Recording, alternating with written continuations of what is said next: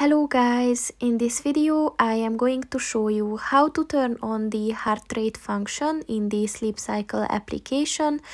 But first I just want to mention, don't forget to subscribe to my channel, because at 10,000 subscribers I am going to show you my whole YouTube revenue statistics and growth strategy, as well as how to make money online. Let's jump into it. First of all, open the application on your phone. And then click on the profile button at the bottom of the page on the right. And then if you scroll down at the premium section, look for the heart rate button and click on that. And remember that this function is only available if you're on the premium subscription of the application. So if you want to enable this, just click on the on button, and you can also read a short description about the function as well. So that's pretty much it for this video, guys. See you in the next one. Goodbye.